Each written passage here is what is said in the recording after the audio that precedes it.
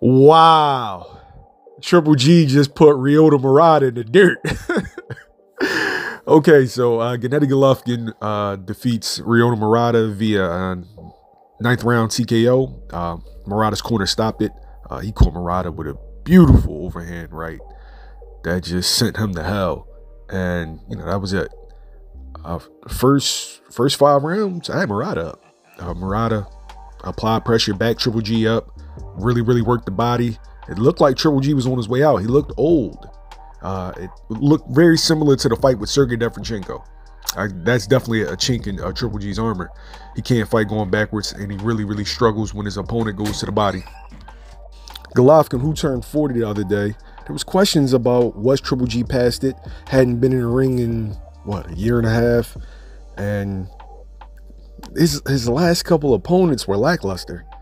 And Ryota Murata, you know, Olympian, I think he was a gold medalist, was a tough test. Triple G passed it.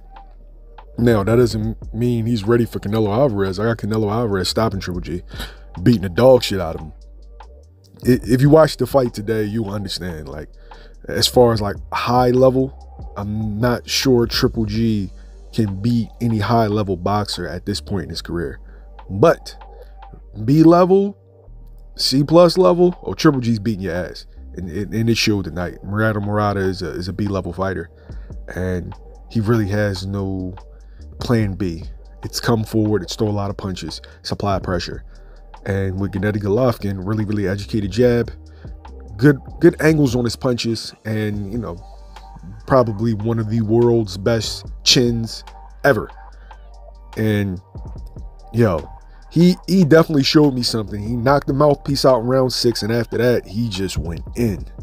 He just went in, just to the body, to the head, to the top of the head. He just mixed up the attack well, and you could start to see Ryota Murata. You can start to see his body language. He looked dejected. He didn't have the same luster on his punches, and it just, the velocity wasn't there. He was on his way out. And if we know anything historically, if you on your way out, Triple G's gonna get you out of there. They're like, he doesn't let you off the hook. No. Triple G is one of the best finishers in the history of the middleweight division. Now, we could say that the competition has somewhat been lackluster, but be that as it may, he is. So shouts out to Triple G, great win at 40 years old. And I'm not looking forward to the Canelo fight, but I mean, it is what it is. Don't forget to like, share, and subscribe. YSM Sports Media, we out.